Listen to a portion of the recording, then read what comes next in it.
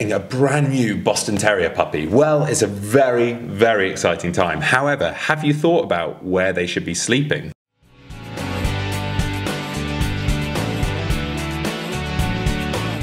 Welcome back to the Fenrir Boston Terrier Show. My name's Joe and I'm a certified canine leader here at FenrirCanineLeaders.com. We are dedicated to helping you learn everything you could possibly want to know about the Boston Terrier, and then how to become a high-level canine leader so you can raise your very own. So if you're new here, don't forget to subscribe and turn on that notification bell so you never miss a future upload. Getting a Boston Terrier is a very, very fun time. However, thinking about where they're sleeping is definitely something you want to consider before they get back home. So today we're going to be tuning into a webinar that the canine behaviorist and founder of FenrirCanineLeaders.com, Will, has recorded all about where your puppy should sleep at night. So over to you, Will. So then let's dive back into another quickfire webinar, and today I want to answer the question of where should a puppy sleep when they first come home to their new owner's house. Now, this is one of those questions that I get asked a lot from my own clients, and maybe you're considering working in the field of a trainer or a behaviourist, and if so, your clients are going to be asking you this question a lot as well. The problem, like with most things in the dog training world, is that it can be very diversive, and some people might swear by one way and some people might swear by another. At Fenrir, we take a very balanced approach and look at all different methods and methodologies for their individual merit, and we marry the right approach up to the right person. And I think that's what's the important takeaway of today's webinar when we're answering the question of where should a dog sleep. When I discuss this with my clients, again, I think it's very bespoke. I always encourage people to be very proactive when they're getting a dog. It shouldn't be done emotionally, it shouldn't be done on a whim, it should be considered carefully, and then it should be planned for. Part of the planning is to sit down with the other people in the household and come up with rules, boundaries and expectations. One of those rules, boundaries and expectations needs to be, where is the puppy or the dog going to sleep during the day for its naps, and then where is it going to sleep at night? My advice is to always come up with the answer to that question and then start from day one where possible. Now, there is an exception to that rule that I'm going to talk about later on in this little quickfire webinar, but even if your answer to that question was, well, I'd like my dog when they're older to be able to have free roam. Maybe you're interested in getting a guarding dog, so you want them to be able to wander around at night and check everything's going okay. Well, for me, I really think it's important that if that's the case, to start really small and then build out the circles of independence. What I mean by that is, say, worst case scenario, you needed to shut your dog away, keep them out of the way. You've got friends over that are scared of dogs, for example, or something's going on and you just need to get them out of the way and get them to sleep there for a minute. Where would that be? Many people, that's the kitchen, the utility, a crate in a quiet place.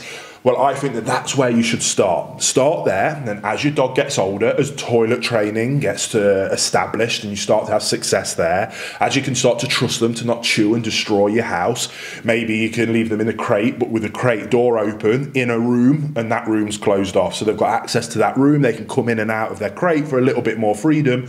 You can test that. If that goes well, then maybe they can have the hallway. Then maybe they can have the hallway and the living room. Maybe they can then have all of downstairs. And then after so many months, so as that trust builds, you start small and then slowly you build it up. But if anything ever happens, worst case scenario, it then becomes much easier to pull that back. If you start really wide, it's then incredibly challenging to be able to get that into a smaller area for whatever reason. Most people think, well, I'll never need to go down to a smaller area. I promise you, there may be times when you need to. The main one is if your dog ever becomes ill or poorly and they have to go to a vet where they have an overnight stay. They will be put in a crate or a cage or a small kennel whilst they're there. A dog that is comfortable in being in a small confined area will find that trip much more bearable and much more pleasant than a dog that isn't used to it, hasn't had any of that in its life, will then become much more emotional, and it become a very, very negative scenario where hopefully if they need to go in for an operation, you can make it as pleasant as possible.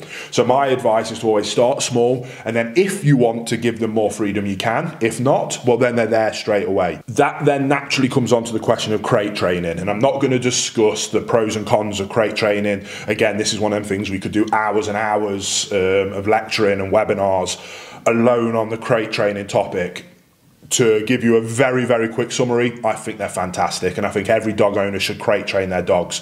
If for the only reason being, the reason that I just mentioned there about if your dog needs to go to a vet, you can travel in the car with them much easier and safer in a crate, and when they go somewhere, they can be crated and be kept safe. It's also fantastic for toilet training, and it's fantastic for giving rules, boundaries and expectations and setting them up for failure by giving them too much access, then them chewing things and you getting frustrated and telling them off. If they were crate trained, they'd be able to go into a crate where it's a nice, safe, pleasant, secure area where they can learn that it's a positive, nice place for them to calm down. It's their own little space. Crates are amazing. So my advice, again, best case scenario is that a dog should sleep in a crate at night. That's the small circle.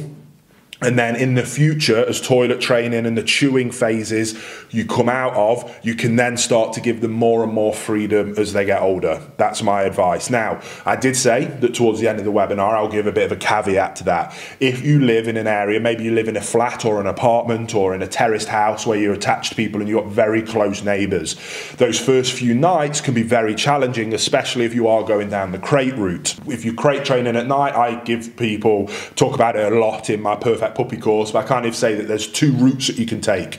There's the tough love approach and there's the nicey softy approach. The tough love approach is that inner circle we just talked about. For me, for example, when in the old house where we had, if anybody followed our training channel, when I had my Connie Corso puppy Mabel, we had an attached house and we had neighbours, and as a good neighbour I didn't want to keep them up all night with a dog crying and barking, so I went for the softy approach for my neighbours' benefit more than anything. And that works well, it just takes much longer. Now we've moved out to our farm, we have no neighbours, so I would always go for the tough love approach because it's much quicker, much more efficient, gets the job done, instills good rules, boundaries and expectations very early on and lets them know that crying, barking, obnoxious behaviour doesn't get them the desired outcome that they want. There's a lot of nice positives wrapped up, even if it can be very difficult to listen to. So that's the tough love approach. The nicey approach is that you still put them in a crate, but you put them next to your bed. That way the dog can hear you, they can see you, ideally they can smell you, you can reach down and put your fingers through the crate, but they still get the concept of understanding that barking, crying, whining isn't going to get them out of the crate, but you are there to settle them down and ideally get to sleep. What will happen is they might cry and bark a little bit, but it'll be nowhere near if they were in a room on their own somewhere else in the house. That way you can get them through those first few nights without driving your neighbours up the wall, which is good, nice people. I do think it's always ideal that we want to take that into account with our neighbours and just be good people, basically. Then what you can do is they go from the side of the bed, you can put the crate down at the end of the bed. A few more nights there, if that goes well, you can then move the crate to the doorway, leave the door to your bedroom wide open, put the crate nicely in the doorway, so they're kind of halfway into the hall, but halfway in the room, they can still hear you, see you, smell you. And then that goes well for a few nights, you move them out onto the landing, but keep your door open. Then you can keep your door half closed, move them a bit further, and you get the idea. Bit by bit, over the weeks, if they have probably 2 or 3 solid nights where it goes well, move them a bit further. And over the space of a couple of weeks, a month, 2 months, you can slowly but surely move them to the point where you've got them into that small circle. Now, the tough love approach will achieve that in usually a couple of days. The softy approach can take a couple of weeks to a couple of months sometimes. But again, I'm not here to say that there is one approach that's right for everybody. Any dog trainer that says that, I think, is a red flag immediately. Again, a balanced trainer, a balanced canine behaviourist is one that is educated and understands multiple different theories, methodologies, different breeds and different requirements for different types of dog in different homesteads with different families and different people. All those different variables mean that oftentimes there is different methods that will work. Some faster, some quicker, some might be a bit more tough love, some might be a bit more softy, but the right people with the right dog, all built off that principle of calm, consistent leadership, you will get through those first few nights. And it is always the thing that people find most challenging. They're so excited to get a new puppy, this bundle of cuteness, and they bring it home and they've had it all day on that first day, and you've done a bit of training and you've had a bit of success and toilet training's going well, and then night time comes. that first night, they squeal and bark all night, and then it starts to devolve very quickly into what I call the puppy blues, which again, I think the puppy blues is something that is never talked about, and I do a whole module on puppy blues just because of how challenging puppies can be. So there we go, that's my opinion on where puppies should sleep. I hope you found it useful. I hope this webinar, I try not to drag them out because I can talk for hours on these topics. I want them to be short, sharp, snappy, packed full of value, and as helpful as possible to start you on your journey to becoming a calm, consistent leader that has perfect canine companions. And I can't wait to see you on the next one of these quickfire webinars. There you go, guys. Some really useful information from Will there, all about where your Boston Terrier should be sleeping. I really hope you enjoyed today's video. If so, get involved in the comments down below, as we would love to hear from you. Don't forget to subscribe and turn on that notification bell, as we have 2 dedicated videos coming out every single week. So I can't wait to see you in the next episode of the Fenrir Boston Terrier Show.